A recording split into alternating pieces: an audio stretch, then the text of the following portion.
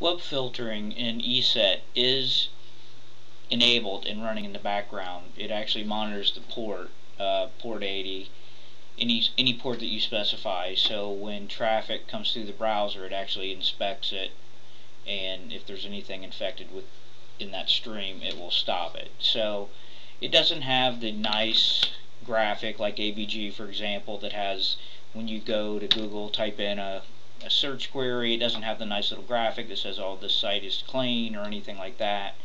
But inside ESET itself, it does have the settings under the web access protection that is enabled by default.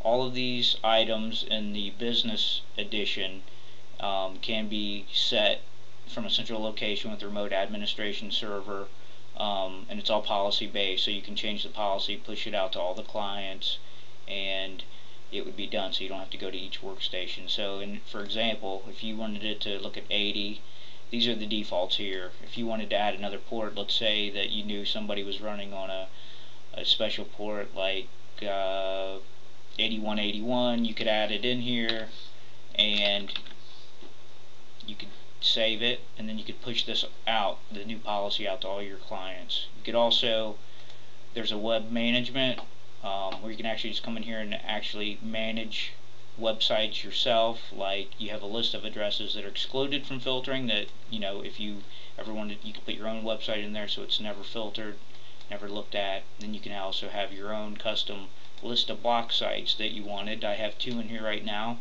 I added Facebook and MSN, and it's as simple as just looking in here. We could add MySpace, and now MySpace is going to be blocked in essence. So what happens is, when someone tries to go there in the browser, it comes up basically and says the site is blocked. So they don't get a web page, they don't get anything except this message here, which you can have this message come up or not come up. Probably for the users and to cut down on support calls, this would be the better way to do it, so when they see this, they know that the site is basically just filtered out, not allowed. So it's pretty strong. You can also come in here and tell it what you use for web browsing. So if you had Firefox on here, right now on this machine I just have Internet Explorer, that's checked. And as far as all the newer browsers, they all have the safe surfing, like here in IE, it has a smart screen filter, which basically I think is very similar, if not the same databases that Firefox and like AVG would use for the little check mark. So basically, you have this enabled. I'm running IE8 here. This is going to check all the sites that you go to. So we're going to go to a site that is a test site put out by Mozilla, the guys who make Firefox.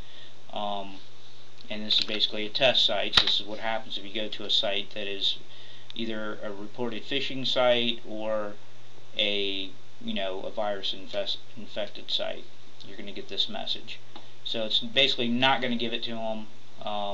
With these tools in the newer browsers and with this granular control that you can get in here with ESET, I think you're pretty safe as far as this solution for checking your streams of data in the web.